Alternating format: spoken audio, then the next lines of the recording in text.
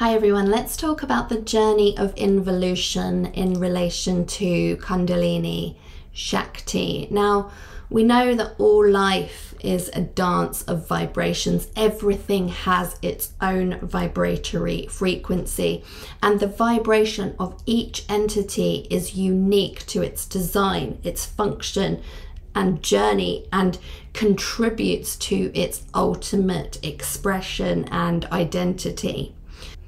Cosmic intelligence, true source love, creative source energy is channeled via vibration, the powerful electromagnetic mechanism that's lovingly known as Kundalini Shakti, or as the Christic force, crystal light.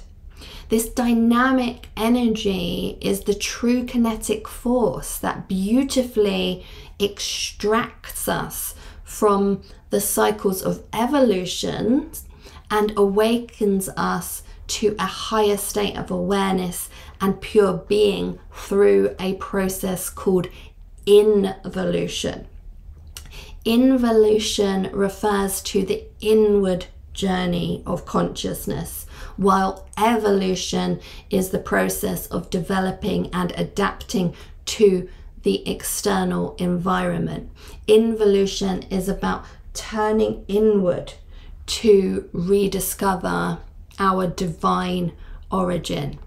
Man does not know himself and does not know how to use the energies hidden in him, nor does he know that he carries the stars hidden in himself, and that he is the microcosm, and thus carries within him the whole firmament with all its influence. Paracelsus, 1493. The involution process involves peeling away the layers of conditioning and influence that have accumulated over time, and that's what brings us back to our true essence. God dwells in you as you, and you don't have to do anything to be God realized or self-realized. It is already your true and natural state.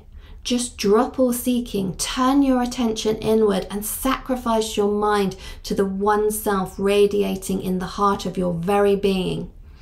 For this to be your own presently lived experience, self-inquiry is the one direct and immediate way. And that's Ramana Maharishi. The benefits of involution are numerous. It leads to a deeper understanding of yourself, greater emotional stability, and a profound sense of confidence, relief, and inner peace. By reconnecting with our core being, we experience a heightened state of awareness and a closer connection or relationship with the divine. Examine yourselves to see whether you are in faith. Test yourselves. Or do you not realize this is about yourselves, that Jesus Christ is in you, unless indeed you fail to meet the test? And that's 2 Corinthians 13:5, the ESV version. The journey of involution and the sacred secretion or Kundalini awakening are deeply interconnected. As we embark on the inward journey of involution, we pave the way for the awakening of Kundalini. This awakened energy in turn accelerates the process of involution, leading us to a state of spiritual mastery and enlightenment, where we become masters and players rather than being slaves and being played. As divine beings on a human journey, we have become disconnected from our original essence through the process of evolution. This disconnection often leads us to seek awareness only when we encounter difficult life situations. However, celebration, bliss, and divinity are actually our birthright. While suffering is a commonplace choice among many, a few enlightened individuals choose to make celebration the central theme of their journey. These aware beings recognize that by embracing their divine nature and engaging in the process of spiritual awakening, they can live in a continuous state of joy and fulfillment. God made the senses turn outward. Man therefore looks outwards, not into himself. Sometimes a daring man has looked round and found himself. Then he is immortal. In order to sustain us, our Kundalini Shakti draws atmospheric outer life force into our bodies, where it fuels all our internal systems and processes, such as breathing, such as cell renewal, such as digestion, all these systems that we wouldn't be able to live without. A reservoir of dormant Kundalini Shakti lies within us. We experience a single spark of this being propelled into the body when we climax sexually or have an orgasm. And this only usually lasts for a few seconds. And it also has some negative effects on our overall health and feelings of wellness. But Kundalini Shakti has the potential to be the golden liquid bridge, the sacred secretion through which we can access heaven on earth and knowledge of our eternal nature. By harnessing the pillar of light within, we can eventually penetrate beyond domains of limitedness and ascend into mastery.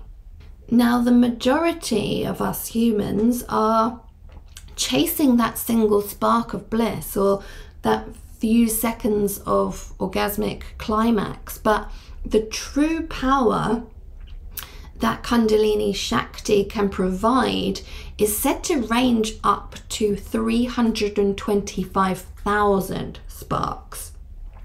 Kundalini is the kinetic electric power, while the crown is magnetic. So the combination of Kundalini and magnetic Shiva in the crown leads to an enhanced vibration brought on by truthful reflection and involution that culminates in a full body orgasm felt mostly in the spine and head.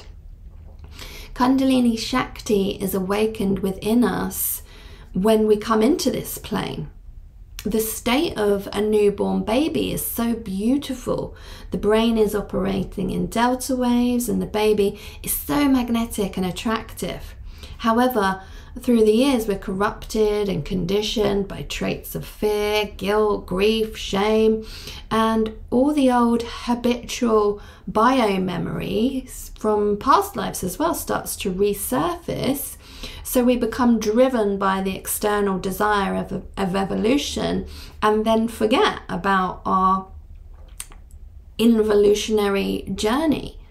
For this reason, Kundalini Shakti lies dormant within the majority of people, and this is why involution or self-inquiry is so powerful on the path of enlightenment. This notion is parallel to the fact that healing and success are one, meaning that they're hand in hand.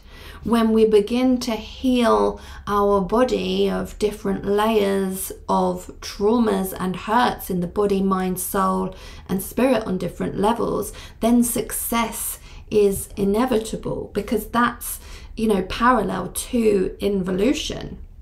And I don't mean that healing and success are one in just a mundane way, but success in the form of becoming a super manifestor and attractor for goodness into your life and being along all lines just happens. Success in the form of feeling youthful and vibrant and healthy just happens every aspect of success simply comes toward you when you're healing, when you're learning self-acceptance, and when you're on a deep involution to the self, or to the depths of your core of who you really are and what you really stand for. I mean, how wonderful and how marvelous is it that this information is freely available to us now, and that we can easily reclaim our divine identities simply by carving out the time to do enjoyable spiritual practices. It's not even a chore, really. It's just that we've been wired to believe that we don't have time, or that these things are too difficult, when the truth is that we should be more enthusiastic and compelled to do our spiritual practice than anything in life, because the consequences of doing them make our entire experience of life, and indeed the concept of death, a bazillion times brighter. Because through involution, through the changing of the inner, automatically comes the changing and the raising and the elevating of the circumstances in the outer. Because as within, so without, on earth as it is in heaven, etc. It's all reflections, it's all holograms, and starting in here is key. So I really hope you've enjoyed this video. Thank you very much for watching. As always, the links to my books and courses are in the description box below this video. Thanks again for watching, and as always, may divine love manifest itself in you all, always and in all ways. Namaste.